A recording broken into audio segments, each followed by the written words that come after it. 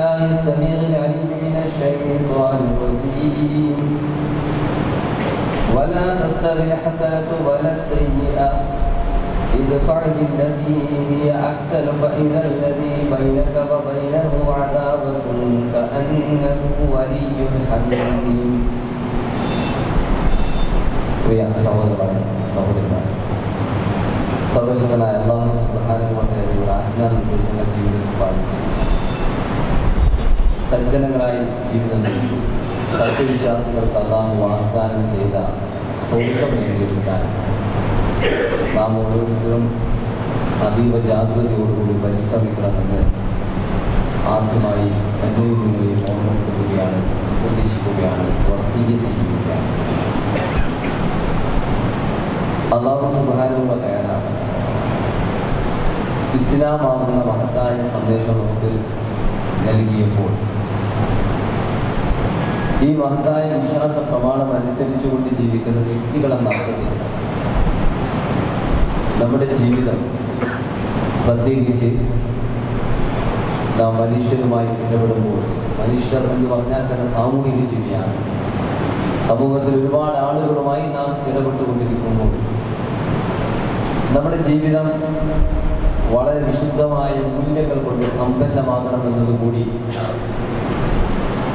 അല്ലാഹു സുബ്ഹാനഹു വ തആല നമ്മൾ പഠിപ്പിച്ച വളരെ പ്രധാനപ്പെട്ട ഒരു അധ്യാപനമാണ്. മനുഷ്യരെന്ന അർത്ഥത്തിൽ ഭൂമിയിൽ ജീവിക്കുമ്പോൾ, ഈ ഭൂമിയിൽ ഒരു സാമൂഹിക ജീവിതം നയിക്കുമ്പോൾ സ്വാഭാവികമായും ഒരുപാട് ആളുകളുമായി ഇടകലർന്നുകൊണ്ടാണ് നാം ജീവിക്കുന്നത്. നമുക്ക് ആർക്കും തന്നെ ഒറ്റപ്പെട്ട് ആരുമായി സംസാരിക്കാതെ, ആരുമായി ഇടപെടാതെ, ആരുമായി സമ്പർക്കത്തിലേർപ്പെടാതെ, ആരുമായി കൂട്ടുകൂടാതെ ഏതോ ഒരു മലമുകളിലോ ഗുഹാന്തർഭാഗങ്ങളിലോ ഒറ്റപ്പെട്ട തുരുത്തിലോ ഒളിച്ചിരുന്ന് ജീവിക്കുക എന്ന് പറഞ്ഞാൽ അതിന് മനുഷ്യ ജീവിതം എന്ന് പറയാൻ സാധ്യമല്ല. മനുഷ്യർക്ക് അങ്ങനെ സാധ്യമല്ല. മനുഷ്യരെല്ലായ്പ്പോഴും മനുഷ്യരുമായി ചേർന്നുകൊണ്ടുള്ള ഒരു ജീവിതമാണ് നയിക്കുന്നത്. എപ്പോഴും നാം നമ്മെപ്പോലെയുള്ള ആയിരക്കണക്കിന് മനുഷ്യരെ കണ്ടുമുട്ടുന്നു. അങ്ങനെ കണ്ടുമുട്ടുക മാത്രമല്ല, അങ്ങനെ കണ്ടുമുട്ടുന്ന മനുഷ്യരുടെ കൂട്ടത്തിൽ നമ്മുടെ കുടുംബാംഗങ്ങളുണ്ട്, ഭാര്യയുണ്ട്, ഭർത്താവുണ്ട്, മാതാപിതാക്കളുണ്ട്, മക്കളുണ്ട്, നമ്മുടെ അയൽവാസികളുണ്ട്, നമ്മുടെ കളിക്കൂട്ടുകാരുണ്ട്, പഠനകാലത്തുള്ള നമ്മുടെ കൂട്ടുകാരുണ്ട്, യാത്രാവേളയിൽ നാം അവിചാരിതമായി കണ്ടുമുട്ടുന്ന കൂട്ടുകാരുണ്ട്. ഇന്നത്തെ കാലത്ത് നമ്മുടെ സോഷ്യൽ മീഡിയയിലൂടെ സൗഹൃദം സ്ഥാപിച്ച ഒരുപാട് കൂട്ടുകാരുണ്ട്. പിന്നെ നാം ഈ ഭൂമിയിൽ ജീവിക്കുമ്പോൾ ഒരുപാട് ജീവിതത്തിന്റെ വ്യത്യസ്ത മേഖലകളിൽ നമ്മൾ ഇടപെടുമ്പോൾ ഒരുപാട് പരിചിതരും അപരിചിതരുമായ മനുഷ്യരെ നാം കാണേണ്ടി വരികയാണ്. ദിവസം യാത്രയാകുമ്പോൾ, റെയിൽവേ സ്റ്റേഷനിലെത്തുമ്പോൾ, ബസ്സിൽ യാത്ര ചെയ്യുമ്പോൾ, ഹോസ്പിറ്റലിലേക്ക് പോകേണ്ടി വരുമ്പോൾ, പോസ്റ്റ് ഓഫീസിലേക്ക് പോകുമ്പോൾ, നമ്മുടെ ജോലി സ്ഥലത്താകുമ്പോൾ, എന്ന് വേണ്ട ജീവിതത്തിന്റെ വിവിധ മേഖലകളിൽ മനുഷ്യരെ നാം കണ്ടുകൊണ്ടേയിരിക്കുന്നു. ആ മനുഷ്യരോട് ഇടപെടാൻ നാം ഇഷ്ടപ്പെട്ടാലും ഇഷ്ടപ്പെട്ടില്ലെങ്കിലും നാം നിർബന്ധിതരാണ്. ഇങ്ങനെ ഇടപെടുമ്പോൾ നമ്മുടെ ജീവിതത്തിൽ പാലിക്കേണ്ട വളരെ പ്രധാനപ്പെട്ട ഒരു മൂല്യത്തെക്കുറിച്ച് ഇസ്ലാം നമ്മോട് സംസാരിക്കുന്നു. ഈ മൂല്യം എന്ന് പറഞ്ഞാൽ വിശുദ്ധ ഖുർആൻ തന്നെ നമ്മൾ പഠിപ്പിക്കുന്നത്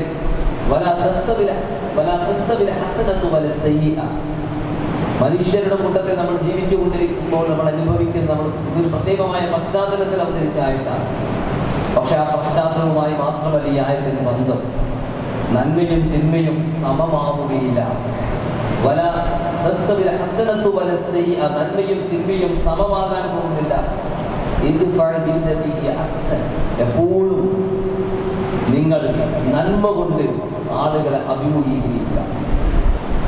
നന്മ എന്ന് പറയുന്ന ഒരു മഹത്തായ ഗുണം ജീവിതത്തിൽ മുറുകെ പിടിച്ചുകൊണ്ട് ജീവിക്കുക എന്നതായിരിക്കണം മനുഷ്യരോട് ഇടപെടുമ്പോൾ നാം നമ്മുടെ ജീവിതത്തിൽ പാലിക്കേണ്ടത് എന്നാണ് വിശുദ്ധ ഖുർആൻ നമ്മെ പഠിപ്പിക്കുന്നത്. മഹാനായ റസൂലുള്ളാഹി സ്വല്ലല്ലാഹു അലൈഹി വസല്ലമ ഒരിക്കൽ സൂചിപ്പിക്കുകയുണ്ടായി, عن معاذ بن جبل رضي الله عنه عن رسول الله صلى الله عليه وسلم قال, നബി സല്ലല്ലാഹു അലൈഹി വസല്ലമ പറഞ്ഞതായി മുആദ് ബിൻ ജബൽ റളിയല്ലാഹു അൻഹു നിവേദനം ചെയ്യുന്ന ഹദീസ്, ഇത്തഖില്ലാ ഹൈസുമാ കുൻത, സാധ്യമാകുന്ന അത്ര അല്ലാഹുവിനെ സൂക്ഷിച്ചുകൊണ്ട് നീ ജീവിക്കുക. നീ നിന്റെ ജീവിതത്തിൽ വല്ല അബദ്ധവും സംഭവിച്ചു പോയാൽ, തെറ്റുകൾ സംഭവിച്ചു പോയാൽ, ആ തെറ്റുകൾ മായ്ച്ചു കളയുന്ന നന്മയെ ആ തെറ്റിനെ തുടർന്ന്, അബദ്ധത്തെ തുടർന്ന് പിന്തുടരുക. ജനങ്ങളോട് ഏറ്റവും നല്ല നിലയിൽ നീ വർദ്ധിക്കുക. ജനങ്ങളോട് നല്ല നിലയിൽ വർദ്ധിക്കുക എന്ന് പറയുമ്പോൾ നമ്മൾ മനസ്സിലാക്കേണ്ടതുണ്ട്, നാം ആയിരക്കണക്കിന് മനുഷ്യരുമായി ഇടകലർന്നുകൊണ്ടാണ് ജീവിക്കുന്നതെങ്കിൽ മനുഷ്യരും, നാം ഇടകലർന്ന് ജീവിക്കുന്ന മനുഷ്യരും പല തിരക്കാരാണ്. പല തിരക്കാരെന്ന് പറഞ്ഞാൽ പല സ്വഭാവ സവിശേഷതകളുള്ളവരാണ്, വ്യത്യസ്തമായ സ്വഭാവങ്ങളുള്ളവരാണ്, വൈജാത്യങ്ങളുള്ളവരാണ്. പ്രവാചകനിൽ നിന്ന് തന്നെ ഉദ്ധരിക്കപ്പെടുന്ന ഒരു ഹദീസ് ഇപ്രകാരമുണ്ട്: അല്ലാഹു സുബ്ഹാനഹു വ തആല മനുഷ്യരെ വ്യത്യസ്ത ഭൂമി മണ്ണിൽ നിന്നാണ് സൃഷ്ടിച്ചിരിക്കുന്നത് എന്നും, മനുഷ്യർക്കിടയിൽ ചുവന്നവനും വെളുത്തവനും കറുത്തവനും സൗമ്യപ്രകൃത്യമുള്ളവനും അതുപോലെ തന്നെ പരുഷമായി പെരുമാറുന്നവനുമൊക്കെ മനുഷ്യരുടെ കൂട്ടത്തിലുണ്ട് എന്ന സ്വഭാവത്തിൽ റസൂലുള്ളാഹി സ്വല്ലല്ലാഹു അലൈഹി വസല്ലം ഉദ്ധരിച്ചതായ ഒരു വചനം ഉദ്ധരിക്കപ്പെടുന്നുണ്ട്. മനുഷ്യർ എന്ന് പറഞ്ഞാൽ മനുഷ്യർ വ്യത്യസ്ത തരക്കാരാണ്, എല്ലാവരും ഒരുപോലെയല്ല. എല്ലാവരും എന്നെ പോലെയാണ്, എല്ലാവരും ഒരുപോലെയാണ് എന്ന് ഒരാൾ തീരുമാനിച്ചു കഴിഞ്ഞാൽ അയാൾക്ക് മനുഷ്യരോട് ഇടപെടാൻ സാധ്യമല്ല. മനുഷ്യരുടെ കൂട്ടത്തിൽ പലതരക്കാരുണ്ട്. ചില ആളുകൾക്ക് കൂടുതൽ ചിരിക്കാനായിരിക്കും ഇഷ്ടം, എപ്പോഴും ചിരിച്ചുകൊണ്ടിരിക്കുന്ന പ്രവർത്തികളായിരിക്കും അയാൾക്ക് ഇഷ്ടപ്പെടുക. ചില ആളുകൾക്ക് ചിരിയിൽ വേണ്ടത് താല്പര്യമൊന്നും ഉണ്ടാകുന്നില്ല. ചില ആളുകൾ എല്ലാ കാര്യങ്ങളും പെട്ടെന്ന് ചെയ്യണമെന്ന് ആഗ്രഹിക്കുന്നവരായിരിക്കും. വേഗത, എല്ലാ കാര്യത്തിലും അങ്ങനെയാണ്. ഒരു യാത്ര പോവുകയാണ് വേഗത. ആ വേഗത അപകടം ഉണ്ടാക്കുമോ എന്നൊന്നും ആലോചിക്കില്ല. മാത്രമല്ല, എന്ത് കാര്യം ചെയ്യുമ്പോഴും വളരെ സ്പീഡായിട്ട്. ഓഫീസിൽ നിങ്ങൾ വർക്ക് ചെയ്യുകയാണ് എങ്കിൽ നമ്മോടൊപ്പം വേറൊരാൾ, നമ്മുടെ ഒരു സഹപ്രവർത്തകനായിട്ടുണ്ടെങ്കിൽ നാം ഒരു സ്പീഡിൽ കാര്യങ്ങൾ ചെയ്യുന്ന ആളും മറ്റേ ആൾ സ്പീഡ് കുറഞ്ഞ ആളാണ് നമുക്ക് പെട്ടെന്ന് ദേഷ്യം വരും. നമ്മളൊരു ഓഫീസിലോ മേലുദ്യോഗസ്ഥനാണെങ്കിൽ നമ്മുടെ കീഴിലുള്ള ഒരു ഉദ്യോഗസ്ഥനെ, നമ്മുടെ കീഴിലുള്ള ഒരാളെ വേണ്ട സ്വഭാവത്തിൽ വേഗതയില്ലാത്തവനാണെങ്കിൽ നമുക്ക് പെട്ടെന്ന് കോപം വരും. അപ്പൊ മനുഷ്യരുടെ കൂട്ടത്തിൽ വേഗത്തിൽ കാര്യങ്ങൾ ചെയ്യാൻ പറ്റുന്നവരുണ്ടാകും. എന്നാൽ അത്രയൊന്നും വേഗതയില്ലാത്ത, പലപ്പോഴും അവധാനതയോടുകൂടി, സാവകാശത്തോടുകൂടി, അവധാനത എന്ന് പറഞ്ഞാൽ തീരെ മടി എന്നല്ല അർത്ഥം. മടിയന്മാരായ ആളുകളുണ്ടാകും, മറ്റൊരു പ്രശ്നം. എങ്കിലും അത്രമാത്രം വേഗതയില്ലാത്തവരുണ്ടാവും. ചിലർക്ക് എപ്പോഴും അടുക്കും ചിട്ടയും ഇഷ്ടപ്പെടുന്നവരായിരിക്കും. അവർക്ക് എല്ലാ കാര്യങ്ങളും വളരെ ഭദ്രമായി, വളരെ വ്യവസ്ഥാപിതമായി വെച്ചെങ്കിലേ സമാധാനമുണ്ട്. വീട്ടിൽ കയറി വരുമ്പോൾ വീട്ടിൽ അടുക്കും ചിട്ടയും ഉണ്ടായിരിക്കണം. ഓഫീസിലാണെങ്കിൽ അടുക്കും ചിട്ടയുണ്ടാകും. ചില ആൾക്കാർക്ക് വലിയ കാര്യമില്ല, വേഷം നോക്കിയാൽ അവിടെ അടുക്കും ചിട്ടയും ഉണ്ടാകും. മനുഷ്യരുടെ കൂടുതൽ വ്യത്യസ്ത തിരക്കാർ എന്ന് പറഞ്ഞാൽ അടുക്കും ചിട്ടയും എന്ന് പറഞ്ഞാൽ അത് നല്ലൊരു സ്വഭാവമാണ്. എങ്കിലും അടുക്കും ചിട്ടയും എന്ന് പറഞ്ഞാൽ അത് തന്നെ തലയിൽ, അത് തന്നെ ഏറ്റവും പ്രധാനപ്പെട്ട ഒരു കാര്യമായി നടക്കുമ്പോൾ ഒരാൾക്ക് അയാൾ വീട്ടിൽ കയറി വരുമ്പോൾ വീട്ടില് അവിടെയുള്ള സോഫയോ അല്ലെങ്കിൽ കസേരയോ മേശയോ വേണ്ട, അയാൾ ഇഷ്ടപ്പെടുന്ന അടുക്കും ചിട്ടയിലുണ്ടെങ്കിൽ അത് മതി അയാൾക്ക് സ്വന്തം ഭാര്യയോട് ദേഷ്യം പിടിക്കാൻ. നീ കണ്ടില്ലേ കസാര എങ്ങനെയുണ്ടെന്ന് ചോദിക്കും. മനുഷ്യരുടെ കൂട്ടത്തിൽ അത് അടുക്കും ചിട്ടയും എന്ന് പറഞ്ഞാൽ അത് വളരെ പ്രധാനപ്പെട്ട ഒന്നായി കൊണ്ടുനടക്കുന്ന ആളുണ്ടാകും. എന്നാൽ അടുക്കും ചിട്ടയും അത്രയൊന്നും വലിയ കാര്യമാക്കാത്ത ആളുകൾ, അത് ഓക്കെ അതൊക്കെ അല്പം അഡ്ജസ്റ്റ് ചെയ്താലും അതൊന്നും വലിയ പ്രശ്നമല്ല എന്ന് ചിന്തിക്കുന്ന ആളുകൾ മനുഷ്യരുടെ കൂട്ടത്തിലുണ്ടാകും. ചില ആളുകൾ എപ്പോഴും ഭംഗി വാക്കുകൾ കേൾക്കാൻ ഇഷ്ടപ്പെടുന്നവരായിരിക്കും. എപ്പോഴും എന്തെങ്കിലും നല്ല കാര്യങ്ങളും തന്നെ കുറിച്ച് മറ്റുള്ളവർ പ്രശംസിക്കുന്നതും ഭംഗി വാക്കുകളും കേട്ടുകൊണ്ടേയിരിക്കാൻ ആഗ്രഹിക്കുന്നവരുണ്ടാവും. വേറെ ആൾക്കാർക്ക് കാര്യമില്ല. ഈ ഭംഗി വാക്ക് തന്നെ അത്ര വലിയ ഭംഗി വാക്കൊന്നുമല്ല. നമ്മളെ കബളിപ്പിക്കാൻ വേണ്ടിയോ അല്ലെങ്കിൽ നമ്മളെ പറ്റിക്കാൻ വേണ്ടിയോ നമ്മളെ വഞ്ചിക്കാൻ വേണ്ടിയോ ഒക്കെ നടത്തുന്ന ഒരു കൃത്രിമമായ ഭംഗി വാക്കാണ് വിശ്വസിച്ച് അതിനൊന്നും വലിയ കാര്യമൊന്നും ആക്കാതെ ജീവിക്കുന്ന ഒരു മനുഷ്യരുടെ കൂട്ടത്തിലുണ്ടാകും. ചില ആളുകൾ ഇവിടെ സൂചിപ്പിച്ചതുപോലെ ഹൃദയത്തിന്റെ ആർദ്രമായ മനസ്സിന്റെ എല്ലാത്തിനോടും സഹാനുഭൂതിയും അനുതാപവും പ്രകടിപ്പിക്കുന്ന ആളുകളുണ്ടാകും. അത്തരം ആളുകളെ ചിലപ്പോൾ മറ്റു ചിലർക്ക് പെട്ടെന്ന് പറ്റിക്കാൻ പറ്റും, വഞ്ചിക്കാൻ പറ്റും, കബളിപ്പിക്കാൻ പറ്റും. ഒരാളിങ്ങനെ കരഞ്ഞ് നിലവിളിച്ച് നിലക്ക് യാചിച്ച് എന്തെങ്കിലും ചോദിക്കുമ്പോഴേ അതിൽ യാഥാർത്ഥ്യമൊന്നും അറിയേണ്ടതില്ല. ആർദ്ര മനസ്സിന്റെ അനുതാപമുള്ള കാരുണ്യമുള്ള ഹൃദയത്തിന്റെ ഉടമ ആ ചോദിക്കുന്ന ആൾ ചോദിക്കുന്നത് ശരിയാണെന്നും എന്നാൽ വല്ലാതെ ഒന്നും തലമുകളിൽ ആലോചിക്കാതെ ആ മനുഷ്യന്റെ മുഖഭാവം ശ്രദ്ധിച്ചുകൊണ്ട് തന്നെ അയാളുടെ മനസ്സലിഞ്ഞു പോകും. വേറെ ചില ആളുകളാകട്ടെ നല്ല കടുംപിടുത്തക്കാരനായിരിക്കും, പരുഷ സ്വഭാവമായിരിക്കും. എപ്പോഴും കാർക്കശമായ നിലപാടായിരിക്കും.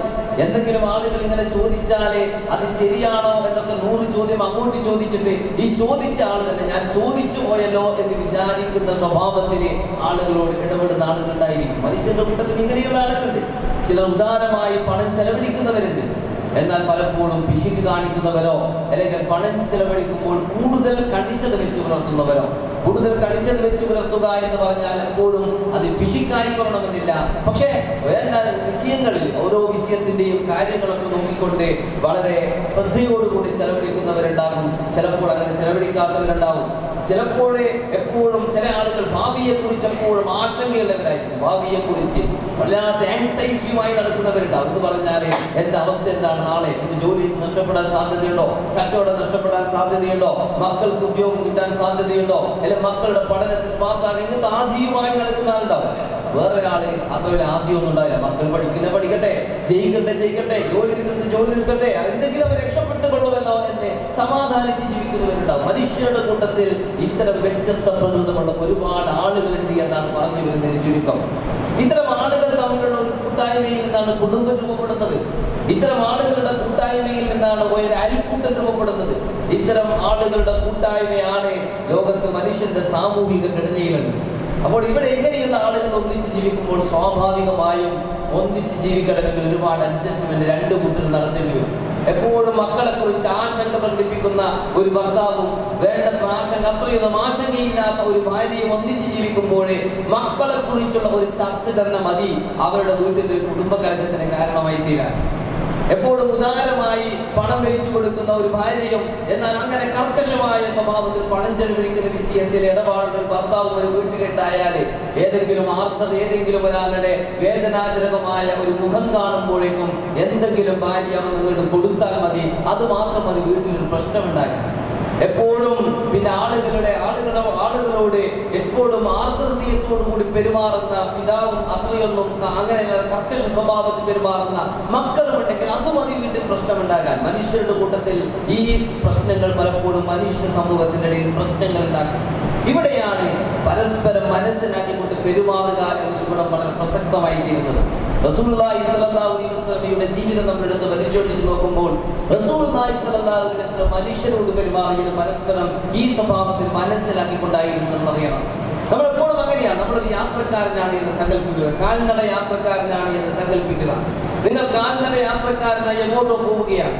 അങ്ങനെ പോകുമ്പോഴേ നമ്മളിങ്ങനെ ഉറച്ച മണ്ണിലൂടെ കുറെ യാത്ര ചെയ്ത് കുറച്ച് കഴിഞ്ഞാൽ ഒരു ചതുപ്പുള്ള പ്രദേശം കണ്ടാലേ നമ്മൾ നേരത്തെ നടന്നതുപോലെ നടക്കുന്നു. ചതുപ്പുള്ള പ്രദേശം കാണുമ്പോഴേ നമ്മുടെ യാത്ര ഒന്ന് സാവകാശമാക്കും. ഒന്ന് വീഴാൻ സാധ്യതയുണ്ടോ എന്ന് ആലോചിച്ച് അല്പം ശ്രദ്ധിച്ചായിരിക്കും നടക്കുക. ഉറച്ച മണ്ണിലൂടെ നടക്കുന്നത് പോലെ ചതുപ്പുള്ള മണ്ണിലൂടെ നമുക്ക് നടക്കാൻ സാധ്യമല്ല. പാറക്കെട്ടുകളിലൂടെ നടക്കുന്നത് പോലെ സമതലങ്ങളിലൂടെ നമുക്ക് സഞ്ചരിക്കാൻ സാധ്യതയില്ല. നമ്മൾ കാർ യാത്രക്കാരനാണെങ്കിൽ വിശാലമായ ഒരു ഹൈവേയിലൂടെ സഞ്ചരിക്കുന്നത് പോലെ ഇടുങ്ങിയ ഒരു റോഡിലൂടെ സഞ്ചരിക്കാൻ സാധ്യമല്ല. എന്ന് പറഞ്ഞാലേ നമ്മുടെ യാത്രക്കാരനാണ് എങ്കിൽ നമ്മുടെ ജീവിതം തന്നെ ഒരു യാത്രയാണ്. നമ്മുടെ ജീവിത യാത്രക്കിടയിലെ നമ്മൾ പലപ്പോഴും ഒരുപാട് അഡ്ജസ്റ്റ്മെന്റുകൾ നമ്മൾ യാത്ര ചെയ്തുകൊണ്ടിരിക്കുന്ന പാതയെ തിരിച്ചറിഞ്ഞുകൊണ്ട് അതിന്റെ പ്രശ്നങ്ങൾ മനസ്സിലാക്കിക്കൊണ്ട് സഞ്ചരിക്കുമ്പോൾ മാത്രമേ നമുക്ക് ശരിയായ സ്വഭാവത്തിൽ യാത്ര ചെയ്യാൻ സാധിക്കുകയുള്ളൂ. ഇതുപോലെ തന്നെയാണ് ജീവിതം. നമ്മൾ ചിലപ്പോൾ ചതുപ്പുള്ള പ്രദേശങ്ങളിലൂടെ സഞ്ചരിക്കേണ്ടി വരുമെന്ന് പറഞ്ഞാല് പല സ്വഭാവത്തിലുള്ള മനുഷ്യരെ കണ്ടുമുട്ടേണ്ടി വരും. പല സ്വഭാവത്തിലുള്ള മനുഷ്യരെ കണ്ടുമുട്ടുമ്പോൾ എല്ലാവരുടെയും സ്വഭാവം എന്റെ സ്വഭാവത്തെ പോലെ ഞാൻ കണിശതയുള്ളവനാണ്, അതുകൊണ്ട് എന്റെ കൂടെ വർക്ക് ചെയ്യുന്ന മുഴുവൻ ആളുകൾ കണിശതയുള്ളവനാകണമെന്ന് തീരുമാനിച്ച് നടക്കാൻ പോകുന്നില്ല. എന്റെ മക്കൾ പോലും ചിലപ്പോൾ കണിശതയുള്ളവനായിക്കൊള്ളണമെന്നില്ല. ഞാൻ ലോല ഹൃദയനാണ്, അതുകൊണ്ട് ഞാൻ കാണുന്നവർ മുഴുവനും തന്നെ ലോല ഹൃദയനായിരിക്കണമെന്നൊരാൾ തീരുമാനിച്ചാൽ ജീവിതത്തെ അഭിമുഖീകരിക്കാൻ സാധ്യമല്ല. ഞാൻ എല്ലാവർക്കും വാരിക്കോരി ചെലവഴിക്കുന്നവനാണ്, അതുകൊണ്ട് എന്റെ കൂട്ടുകാരെല്ലാം തന്നെ എന്നെ പോലെ വാരിക്കോരി ചെലവഴിക്കുന്നവനായിരിക്കണമെന്ന് ഒരാൾ നിശ്ചയിച്ചാൽ അയാൾക്ക് ജീവിക്കാൻ സാധ്യമല്ല. മനുഷ്യനെ സംബന്ധിച്ചിടത്തോളം മനുഷ്യൻ ഇത്തരം വ്യത്യസ്ത പ്രകൃതമായി തീരുന്നത് പോലും മനുഷ്യൻ ഇത്തരം വ്യത്യസ്ത പ്രകൃതമുണ്ടായിത്തീരുന്നത് പോലും പലപ്പോഴും ചില ആളുകളുടെ പ്രകൃതം പോലും മാറും, അവരുടെ മാനസികാവസ്ഥ മാറിയാൽ. അതുകൊണ്ട് നമ്മൾ മനസ്സിലാക്കണം, കൃത്യമായ ഒരു പ്രകൃതം എന്ന് തന്നെ പറയേണ്ടത്. ചിലപ്പോഴേ നല്ല പ്രകൃതമുള്ള ആളുകളും ചിലപ്പോൾ മാനസികാവസ്ഥ മാനസികാവസ്ഥ മാറുമ്പോൾ അയാളുടെ പ്രകൃതം മാറും. മഹാനായ സൂഫി വര്യൻ അദ്ദേഹം ഒരിക്കൽ പറഞ്ഞിട്ടുണ്ട്, മനുഷ്യന്റെ പ്രവർത്തനങ്ങളിൽ വ്യത്യാസമുണ്ടാകുന്നത്, വൈജാത്യമുണ്ടാകുന്നത് അവരുടെ ഹൃദയങ്ങളിൽ സമാഗതമാകുന്ന സ്ഥിതിവിശേഷങ്ങൾ എന്ന് പറഞ്ഞാൽ അയാളുടെ ഹൃദയ വികാരങ്ങൾ, ചിന്തകൾ, ഇമോഷൻസ്, അവരുടെ ഹൃദയത്തിലുള്ള കാഴ്ചപ്പാടുകൾ, ചിന്തകൾ, അതുപോലെ തന്നെ അവർ പെട്ടെന്ന് അഭിമുഖീകരിക്കുന്ന പ്രശ്നങ്ങൾ, ഇത് മാറുന്നതിനനുസരിച്ച് കൊണ്ട് മനുഷ്യരുടെ പ്രവർത്തനങ്ങളിൽ മാറ്റമുണ്ടാകും. എന്നാണ് അദ്ദേഹം ഒരിക്കൽ രേഖപ്പെടുത്തി. അദ്ദേഹം ഇത് പറയാനുള്ള കാരണം മനുഷ്യരുടെ വൈജാത്യങ്ങളെയും മനുഷ്യരുടെ വ്യത്യസ്തമായ അനുഭവങ്ങളെയും തിരിച്ചറിഞ്ഞുകൊണ്ടായിരിക്കണം നമ്മൾ പലപ്പോഴും ജീവിക്കേണ്ടത്. മാനസികമായ അവസ്ഥകൾ പരിഗണിച്ചുകൊണ്ടായിരിക്കണം നമ്മൾ ഈ ഭൂമിയിൽ ജീവിക്കേണ്ടത്. മാനസികാവസ്ഥ നമുക്ക് പരിഗണിക്കാതെ ജീവിച്ചാല്, അങ്ങനെ മറ്റുള്ളവരുടെ മാനസികാവസ്ഥ പരിഗണിക്കാതെ, അല്ലെങ്കിൽ മറ്റുള്ളവരെ എങ്ങനെയാണ് ജീവിക്കുന്നത് എന്ന വിഷയത്തിൽ ഓരോരുത്തരെയും അവസ്ഥകൾ പരിഗണിക്കാതെ നമ്മൾ ജീവിച്ചാലേ നമ്മുടെ ജീവിതം താറുമാറാകുമെന്ന് മാത്രമല്ല, ഇന്ന് നമ്മുടെ നാട്ടിലുള്ള കുടുംബ പ്രശ്നങ്ങൾ, കൂട്ടുകാർ തമ്മിലുള്ള പ്രശ്നങ്ങൾ, കച്ചവടക്കാർ തമ്മിലുള്ള പ്രശ്നങ്ങൾ, ഓഫീസിൽ വർക്ക് ചെയ്യുന്ന ജീവനക്കാരും അതുപോലെ തന്നെ മേലുദ്യോഗസ്ഥരും തമ്മിലുള്ള പ്രശ്നങ്ങൾ എന്നും തുടങ്ങി നമ്മുടെ ജീവിതത്തിൽ എന്ത് വേണ്ട, നമ്മുടെ പള്ളി കമ്മിറ്റി ആണെങ്കിലും മദ്രസ കമ്മിറ്റി ആണെങ്കിലും ചെറിയ എന്ത് സാമൂഹിക സംരംഭം ഉണ്ടായാലും അതിലൊക്കെ ഉണ്ടാകുന്ന പ്രശ്നങ്ങളിൽ അടിസ്ഥാനപരമായി മനുഷ്യരുടെ ഇത്തരം വൈജാത്യങ്ങൾ അംഗീകരിക്കാതെ ജീവിക്കുന്നതാണ് ഒരടിസ്ഥാന പ്രശ്നമായി മാറുന്നത് എന്ന് നമുക്ക് കാണാൻ സാധിക്കുന്നുണ്ട്. അങ്ങനെ വൈജാത്യങ്ങൾ അംഗീകരിച്ചാൽ മാത്രം പോരാ, വൈജാത്യങ്ങൾ അംഗീകരിക്കുന്നതോടൊപ്പം തന്നെ എല്ലായ്പ്പോഴും വൈജാത്യങ്ങൾ അംഗീകരിക്കുക എന്ന് പറഞ്ഞാൽ എല്ലായ്പ്പോഴും നന്മയോടുകൂടി മറ്റുള്ളവരോട് പ്രവർത്തിക്കണമെന്ന ഒരു നിലപാടിന് മുൻതൂക്കം കൊടുക്കുക എന്ന് കൂടി അതിനർത്ഥമുണ്ട്. മഹാനായ റസൂലുള്ളാഹി സ്വല്ലല്ലാഹു അലൈഹി വസല്ലം തന്നെ ഒരിക്കൽ പറയുകയുണ്ടായി, വഅഹ്സിൻ ഇലാ ജാരിക തകുൻ മുഅ്മിനൻ, നീ നിന്റെ അയൽവാസിയോട് ഏറ്റവും നല്ല നിലയിൽ പെരുമാറുക, നീ മുഅ്മിനാകും. വഅഹിബ്ബ ലിന്നാസി മാ തുഹിബ്ബു ലിനഫ്സിക തകുൻ മുസ്ലിമൻ, നീ നിനക്കെന്താണോ ഇഷ്ടപ്പെടുന്നത് അത് മറ്റുള്ളവർക്ക് വേണ്ടിയും നീ ഇഷ്ടപ്പെടുക, എങ്കിൽ നീ മുസ്ലിമുമാകും. റസൂലുള്ളാഹി സ്വല്ലല്ലാഹു അലൈഹി വസല്ലം ഒരുപാട് കാര്യങ്ങൾ പറഞ്ഞ കൂട്ടത്തിലാണ് തന്റെ ഒരു സഹാബി ഉപദേശിച്ചുകൊണ്ട് ജീവിതത്തിൽ നീ മുറുകെ പിടിക്കേണ്ട 5 കാര്യങ്ങൾ ഞാൻ ഉപദേശിച്ചു തരട്ടെ എന്ന് ചോദിച്ചുകൊണ്ടുള്ള ഒരു ഹദീസിലാണ് റസൂലുള്ളാഹി സ്വല്ലല്ലാഹു അലൈഹി വസല്ലം പറഞ്ഞിരിക്കുന്നത്, അവഅക്സിൻ ഇലാ ദാലിക തകുൻ മുഅ്മിനൻ വഅഹിബ്ബ ലിന്നാസി മാ തുഹിബ്ബു ലിനഫ്സിക തകുൻ മുസ്ലിമൻ, നീ നിന്റെ ജാലിനോട് അയൽവാസിയോട് ഏറ്റവും നല്ല നിലയിൽ പെരുമാറുക, നീ മുഅ്മിനാകും. നീ എന്താണോ മറ്റുള്ളവരിൽ നിന്ന് പ്രതീക്ഷിക്കുന്നത് അത് മറ്റുള്ളവർക്കും കിട്ടണം.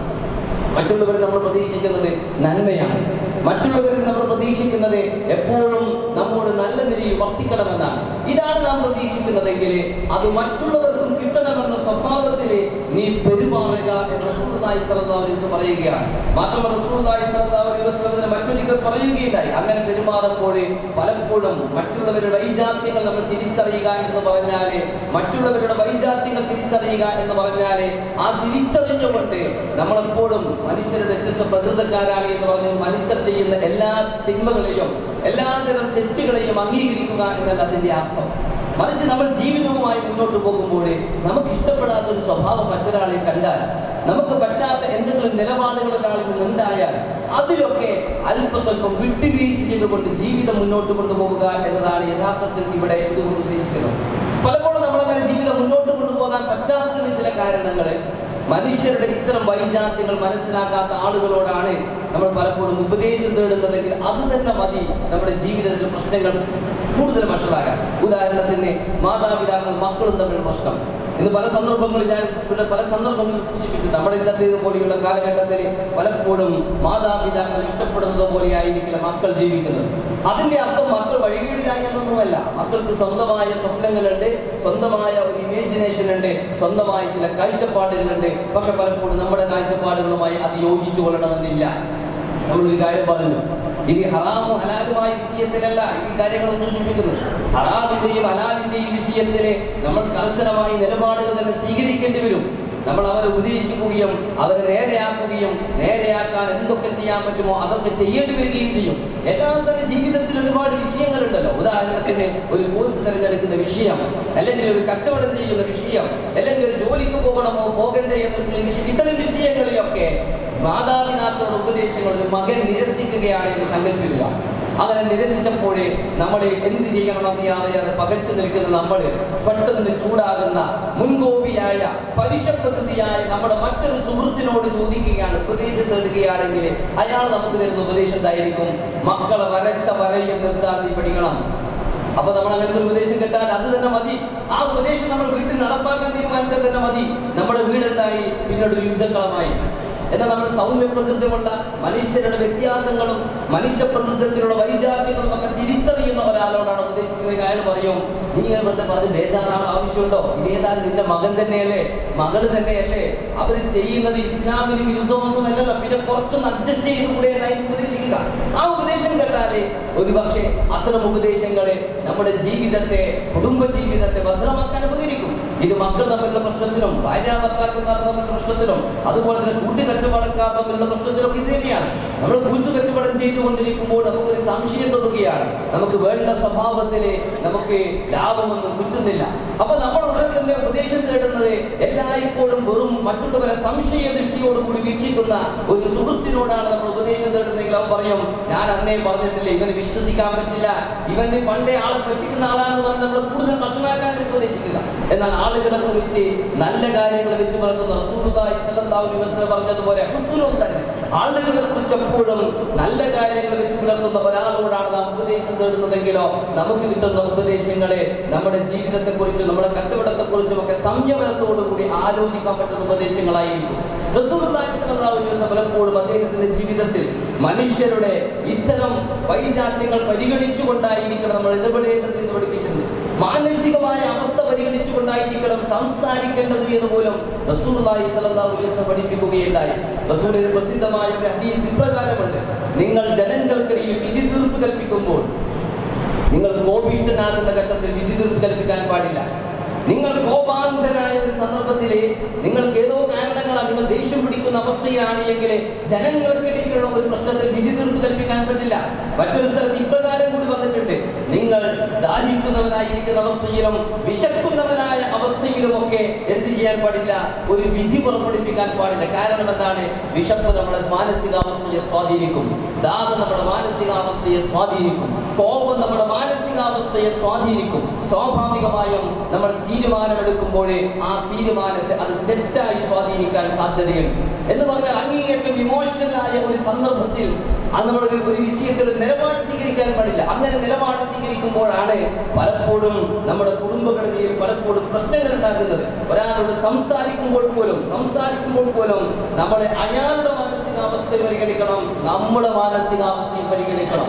മനുഷ്യർക്കിടയിലുള്ള ഇത്തരം വൈജാത്യങ്ങളുണ്ട് എന്ന് തിരിച്ചറിയുന്നതോടൊപ്പം തന്നെ പ്രധാനമാണ് ഒരാളോട് നമ്മൾ സംസാരിക്കുമ്പോൾ നമ്മുടെ മാനസികാവസ്ഥ എന്താണ് എന്നും അയാളുടെ മാനസികാവസ്ഥ എന്താണ് എന്നും പരിഗണിക്കും. റസൂലുള്ളാഹി സ്വല്ലല്ലാഹു അലൈഹി വസല്ലമയുമായി ബന്ധപ്പെട്ട ഒരുപാട് സംഭവങ്ങളുണ്ട്.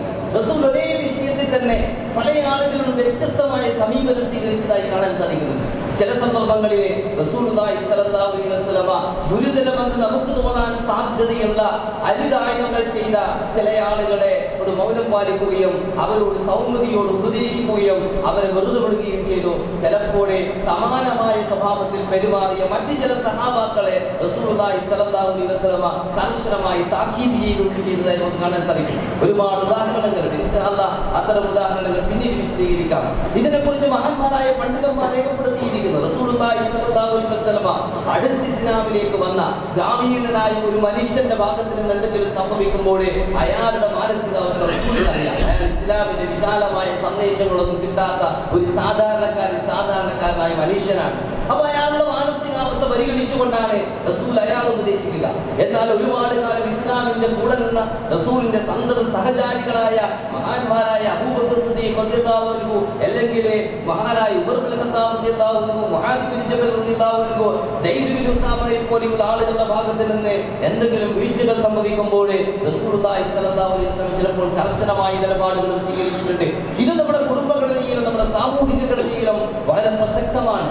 നമ്മുടെ പോലെയുള്ള നിലവാരമുള്ള ഒരാളോട് സംസാരിക്കുന്നത് പോലെയല്ല സാധാരണക്കാരായ അല്ലെങ്കിൽ നമ്മളെ പോലെ ചിന്തിക്കാത്ത ഒരു മനുഷ്യനോട് നമ്മൾ ഇടപെടുമ്പോൾ സ്വീകരിക്കേണ്ട സമീപനവും സ്വീകരിക്കുന്ന ഇത്തരം സമീപനങ്ങളിൽ നമ്മൾ വളരെയധികം ശ്രദ്ധ വെച്ച് പുലർത്തിയാലേ തീർച്ചയായും നമ്മുടെ ജീവിതം വളരെ സന്തോഷകരമായ ജീവിതമായി തീരും. റസൂലുള്ളാഹി സ്വല്ലല്ലാഹു അലൈഹി വസല്ലം പക്ഷേ ഈ സമീപനങ്ങളിൽ ഏറ്റവും ഉയർന്നു നിൽക്കേണ്ട മൂല്യം എന്ന് പറഞ്ഞാല് വിട്ടുവീഴ്ചയും അതുപോലെ തന്നെ താഴ്ന്നു കൊടുക്കലുമാണ് എന്ന് കൂടി റസൂലുള്ളാഹി സ്വല്ലല്ലാഹു അലൈഹി വസല്ലം പഠിപ്പിച്ചിട്ടുണ്ട്. ഖാല റസൂലുള്ളാഹി സ്വല്ലല്ലാഹു അലൈഹി വസല്ലം ഇന്നല്ലാഹ ഔദാ ഇലയ്യ അൻ തവാദഉ ഹത്താ ലാ യഫ്ഖറ അഹദുൻ അലാ അഹദിൻ വലാ യബ്ഗി അഹദുൻ അലാ അഹദിൻ. റസൂലുള്ളാഹി സ്വല്ലല്ലാഹു അലൈഹി വസല്ലം പറയുന്നു, അല്ലാഹു സുബ്ഹാനഹു വ തആല എനിക്ക് ബോധനം നൽകിയിട്ടുണ്ട്, നിങ്ങൾ എപ്പോഴും താഴ്ന്നു കൊടുക്കണം. നിങ്ങൾ എപ്പോഴും താഴ്ന്നു കൊടുക്കണം എന്ന് പറഞ്ഞാൽ അതിന്റെ അർത്ഥം പല പ്രശ്നങ്ങളിലും നമ്മളൊന്ന് കണ്ണി ചിമ്മിയാൽ നമ്മൾ വല്ലാതെ ടെൻഷൻ അടിക്കാതിരുന്നാൽ തീരുന്ന ഒരുപാട് പ്രശ്നങ്ങളുണ്ട്. അത്തരം പ്രശ്നങ്ങളിൽ നിങ്ങളൊന്ന് വിട്ടുവീഴ്ച ചെയ്യുക. ഒരാൾ മറ്റൊരാളോട് മേലെ ആ വമ്പ് പ്രകടിപ്പിക്കാതെയും ഒരാൾ മറ്റൊരാളോട് അതിക്രമം ചെയ്യാതിരിക്കുകയും ചെയ്തുകൊണ്ട് എന്ന് റസൂലുള്ളാഹി സ്വല്ലല്ലാഹു അലൈഹി വസല്ലം പറഞ്ഞതായി നമുക്ക് കാണാൻ സാധിക്കും. റസൂലുള്ളാഹി സ്വല്ലല്ലാഹു അലൈഹി വസല്ലം തന്നെ മഹാനായ ഉമർ ഇബ്നു ഖത്താബ് റളിയല്ലാഹു അൻഹുവിന്റെ ജീവിതത്തിൽ ഒരു സംഭവമുണ്ട്. അദ്ദേഹത്തിനോട് പരാതി പറയാൻ വേണ്ടി അയൽക്കാരൻ വരികയാണ്. കാരണം അയൽക്കാരന്റെ വീട്ടിൽ ചില പ്രശ്നമുണ്ടായി, ഭാര്യയുമായിട്ടാണ് പ്രശ്നമുണ്ടായി. പരാതി പറയാൻ വേണ്ടി അയൽക്കാരൻ വരുമ്പോഴേ മഹാനായ ഉമർ ഇബ്നു ഖത്താബിന്റെ വീട്ടിൽ നിന്ന് ഭാര്യ അമീറുൽ മുഅ്മിനീനായ ഉമർ ഇബ്നു ഖത്താബിനോട് കയറി സംസാരിക്കുന്നത് കേൾക്കുകയാണ്. അപ്പൊ അയാളത് നെട്ടിപ്പോയി. ഞാൻ പരാതി പറഞ്ഞാൽ വന്നതാണ്, ഇപ്പൊ കേൾക്കുന്നതാണ്. അപ്പൊ അദ്ദേഹം തിരിച്ചു പോകാൻ ആരംഭിച്ചു. പക്ഷെ ഉമർ ഇബ്നു ഖത്താബ് എല്ലാവരും ശബ്ദം കേട്ട് വാതിൽ തുറന്ന് പുറത്ത് നോക്കിയപ്പോൾ ഒരാൾ ഡയറക്റ്റ് ചോദിച്ചു, എന്താ പ്രശ്നം? അയാൾ പറഞ്ഞു, എന്റെ വീട്ടിൽ ചെറിയ പ്രശ്നം ഉണ്ടായിട്ട് ഞാൻ വന്നതാണ്. ഇവിടെ വന്ന് നോക്കുമ്പോഴേ ഇവിടെ താങ്കളുടെ ഭാര്യ താങ്കളെ ശകാരിക്കുന്നതാണ് ഞാൻ കേട്ടത്. മഹാനായ ഉമർ ഇബ്നു ഖത്താബ് ഉടനെ തന്നെ അദ്ദേഹത്തോട് പറഞ്ഞ ഒരു മറുപടിയുണ്ട്. അദ്ദേഹം പറയുകയാണ്, അവൾ എന്റെ ഭാര്യയും ജീവിത പങ്കാളിയുമാണ്, എനിക്ക് ഭക്ഷണം തയ്യാറാക്കുന്നവളും എന്റെ വസ്ത്രം അലക്കി തരുന്നവളുമാണ്. അവരുടെ ചില പോരായ്മകൾ സഹിക്കുന്നതിൽ എന്ത് തകരാറാണുള്ളത്? അവരുടെ ചില പോരായ്മകൾ സഹിക്കുന്നതിൽ എന്ത് തകരാറാണുള്ളത് എന്ന മഹാനായ ഉമർ ഇബ്നു ഖത്താബിന്റെ ചോദ്യമുണ്ടല്ലോ സഹോദരന്മാരെ. ഈ ചോദ്യമാണ് മക്കളുടെ വിഷയത്തിൽ, ഭാര്യമാരുടെ വിഷയത്തിൽ, അതുപോലെ ഭർത്താവിന്റെ വിഷയത്തിൽ, മാതാപിതാക്കളുടെ വിഷയത്തിൽ, നമ്മുടെ അടുത്ത കൂട്ടുകാരുടെ വിഷയത്തിലൊക്കെ നമ്മോട് ചോദിക്കേണ്ട വളരെ പ്രസക്തമായ ചോദ്യം. അപ്പോഴാണ് നമ്മുടെ ജീവിതത്തിലെ മാനുഷികമായ ബന്ധങ്ങളൊക്കെ അല്പം നല്ലൊരു ബന്ധങ്ങളായി പരിലസിക്കുകയുള്ളൂ. സർവശക്തൻ തുണക്കുമാറാകട്ടെ. അഖൂലു ഖൗലി ഹാദാ അസ്തഗ്ഫിറുല്ലാഹി ലി വലക്കും വലിസാഇരിൽ മുഅ്മിനീൻ ഫസ്തഗ്ഫിറൂഹു ഇന്നഹു ഹുവൽ ഗഫൂറുർ റഹീം.